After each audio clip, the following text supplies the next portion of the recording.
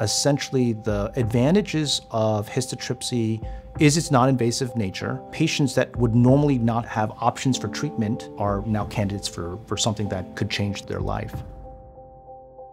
So histotripsy is this amazing innovation in which sound is used to destroy tumors in the liver.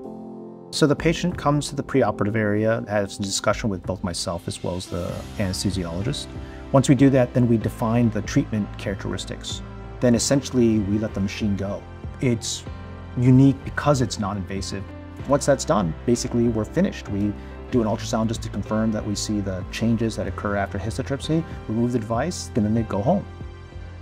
When we have patients with advanced stage cancers, you can perform radiation, you can perform chemotherapy, but surgery is kind of the stepchild that has to stay on the side. So with the advent of histotripsy, there's this opportunity to be able to think outside of the box. There's a typical standard way we take care of patients, and we get to turn it on its side and take care of patients in a different way.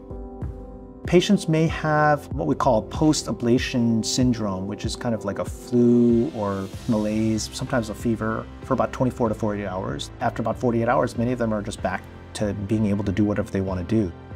It's interesting when you talk about many of the patients that have advanced stage cancers, they've already undergone a lot of other procedures that have a lot of substantial side effects. Even if there is a side effect from this procedure, many of them say that this is well tolerated. One of the unique things about Providence Swedish Cancer Institute is that the delivery of care in this model allows us to use the most advanced type of technologies, yet we still focus on patient clinical care. So that personal touch is what's unique compared to any other institution out there.